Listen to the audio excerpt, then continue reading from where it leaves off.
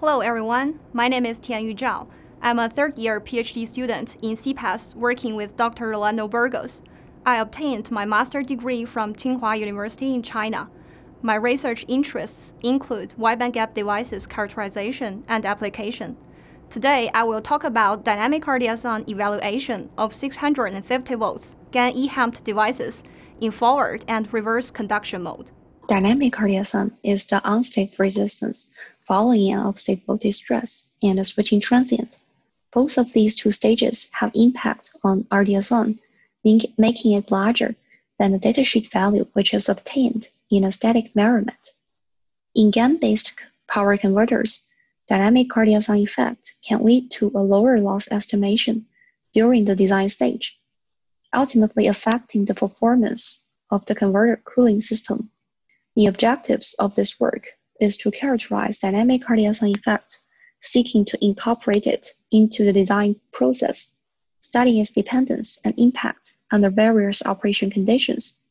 To this end, characterizations are conducted firstly using a double pulse test to assess various factors that impact the magnitude of this phenomenon.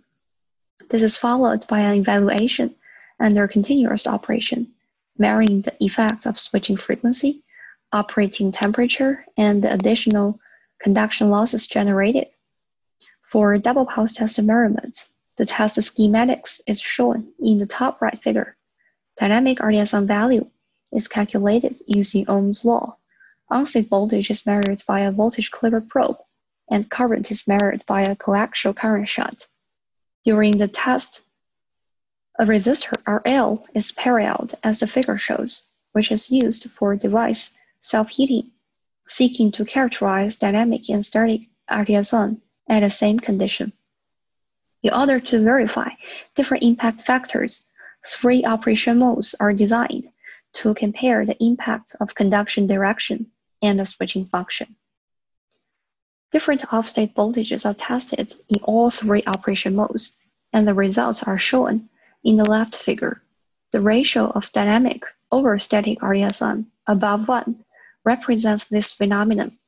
It is apparent in this plot that the higher the off-state voltage is, the larger this ratio will be. Compared to soft turn-on, switching events after a hard turn-on commutation also leads to a larger ratio. The figure on the right shows the dynamic to static RDS(on) ratio at same junction temperature for 2 different DC bus voltages, which indicates that the higher the junction temperature is, the lower will be the effect on the RDS(on) value. This work mainly focuses on soft switching operation, given that it is the preferred operating mode for these switches. A 3 kilowatt series resonant converter was used to conduct the test. 3 switching frequency values and 4 junction temperature conditions were tested. This converter has sinusoidal currents as shown in the bottom right figure. The RDS(on) calculation period is chosen near the peak area, which has lower dIdt. This diminishes the effect of voltage drop due to loop inductance, which may impact the measurement accuracy. The temperature variation and the 4 different tests are shown in the bottom left figure. The period of time highlighted corresponds to temperature variation less than 1 degree C. All measured temperatures and waveforms were recorded for posterior analysis.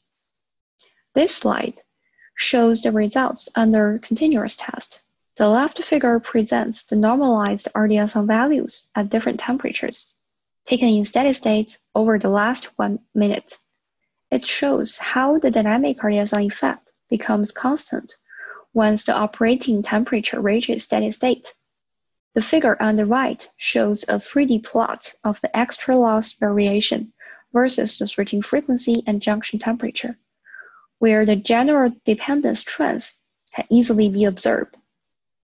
Specifically, higher junction temperature diminishes this phenomenon, and the switching frequency has nearly no impact over this dynamic effect.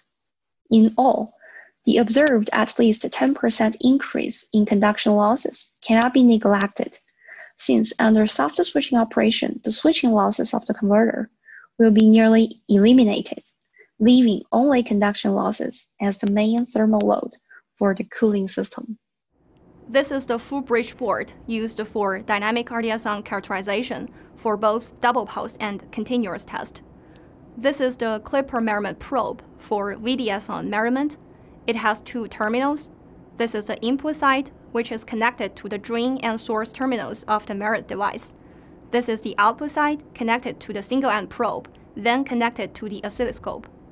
Its input voltage is up to 1500 volts, and there are two ranges to choose for output. Its function is to clamp the high offstate voltage to the specific value, which has the same scale with the low onstate voltage to increase the measurement accuracy. Compared to other clamping circuits integrated on the PCB board, it will not be heated up during the high temperature test and easily to be removed from the board when not using. These waveforms are the continuous test result at 350 kHz switching frequency and 400 volts bus voltage. We can see the function of Clipper measurement probe here. The blue curve is drain to source voltage, and the purple curve is gate to source voltage. We can see VDS shifts from 400 volts to below 2 volts after turned on, and it's hard to read accurate VDS(on) value. The yellow curve is the output voltage of the Clipper measurement probe. During off-state, it clamps 400 volts to 2.5 volts and represents VDS(on) during on-state. Therefore, a small measurement scale can be used to increase the measurement accuracy. To summarize, for dynamic RDS(on) characterization in this work, both double pulse and continuous tests are implemented. It is seen that higher junction temperature suppresses this issue. However, in total device loss breakdown of a soft switching converter, conduction losses share larger part than that of a hard switching converter. So, based on the results in this work, extra loss induced by dynamic RDS(on) issue should be considered in the converter design. Thank you for your listening.